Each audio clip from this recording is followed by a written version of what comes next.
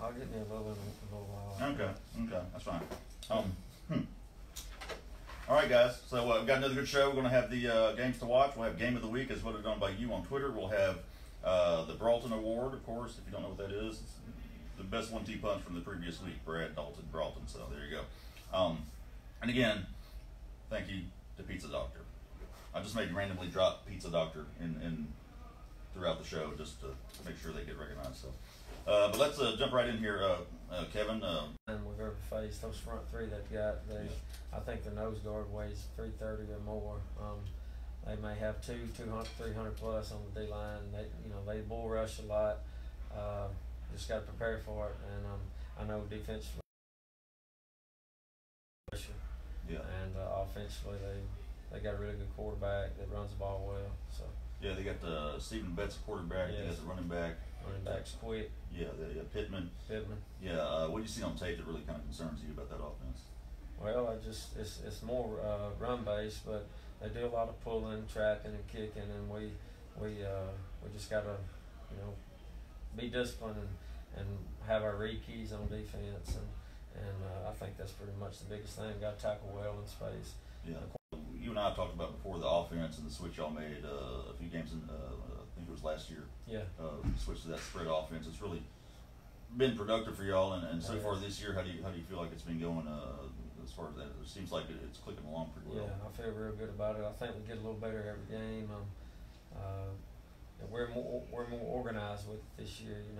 We've studied up on it, and we're using the RPOs a lot. Right. Seems to be working well for us.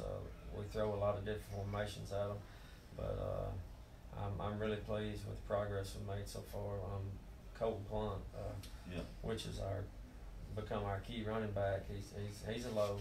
He's 6'3", 210, and he runs the ball well. He actually has good speed. He's been doing a good job, and Ty's been doing a really good job of getting better each game on his reads and just being accurate with the football. He got some good receivers, so I've been pleased with it. Yeah, Ty Walton, of course, the quarterback, your son. Yeah. How fun is it coaching your son? Is it more stressful? Some days it can be stressful, and when he's playing good, it's fun. So he does a good job. He has picks, but he actually threw for a lot of yards, but he learned from that game, and it's made him better. And he really was going to get tested. I know they're going to bring a lot of pressure on Friday night, so he's got to be ready for that. Well, should be a good game. Yes, certainly so. And that brings us to our games to look at, including the game of the week, as voted on by y'all, the viewers on Twitter. But first, let's go back, Dalton. Let's go back to last week's predictions. We both were kind of both went 3-2, Dalton. Mm-hmm. Yeah, but that kept me one game ahead of you.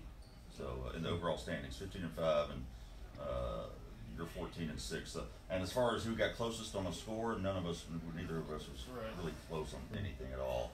So kind of a down week for us. We'll bounce back. Although these picks, Dalton, this will be some tough. I know who Kevin's favorite sports writer is.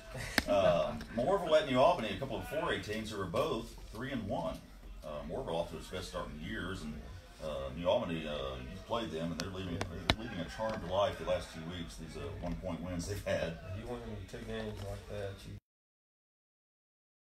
direction. Yeah, they're definitely dangerous on offense. Of course, Morville has Kason Mitchell, the athlete who can do everything. This is another tough one, but I'll go with the home team, Dalton. I'll say New Albany 34-28. I had New Albany as well, 35-28. I just think, they saw Davian Price last week, so they kind of know what Kason Mitchell's going to be able to do. They're kind of the same player. I think they'll handle him. The offense has been working too well lately, too. Third game, Ripley at Amory. Ripley 1-3, but it's been playing well. They've got a couple of 1-point losses.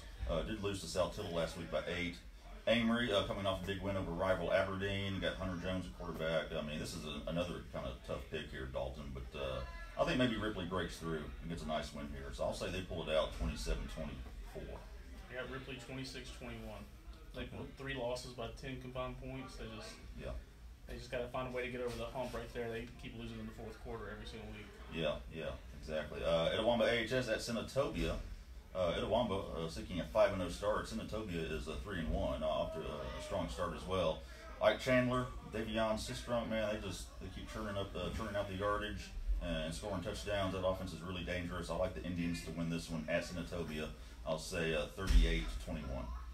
Yeah, I went along with 36-16. I think the 1-2 punch is too good, and what I see that Senatobia's held to 46 yards last week. I think is what it was. Yeah. So I think the defense can kind of hold them, maybe kind of keep them honest a little bit, and then Ike Chandler and Dagon's just run too much.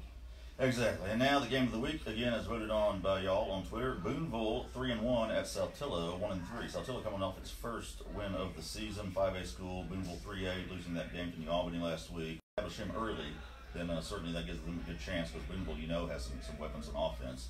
Speaking of which, that brings us to key number 2. Can the Tigers keep Davian Price out of the end zone? He's got 14 touchdowns for Boonville. I think 10 rushing, 3 receiving, and 1 on a kickoff return. I covered a game where he scored 5 touchdowns, and so he's a guy that could bust a game wide open. And then key number 3, which head coach could Kevin Walton beat in an arm wrestling contest? Ryan Summers or Mike Maddox?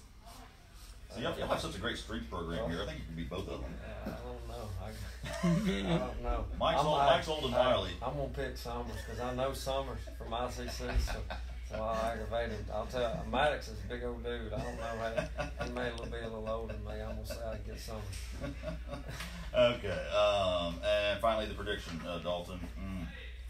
I don't know. I'm going to go out on a limb. I'm going to say Saltillo. 30-28. I'm going to go Boonville. 32-20. I think a couple of teams have showed that when you get a really good athlete like Davian Price, that they can kind of have success against Saltillo.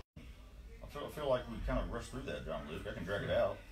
Pizza Doctor, our sponsor.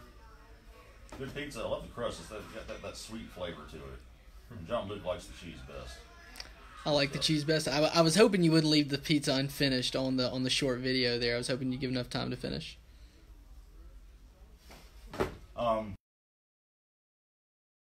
Union and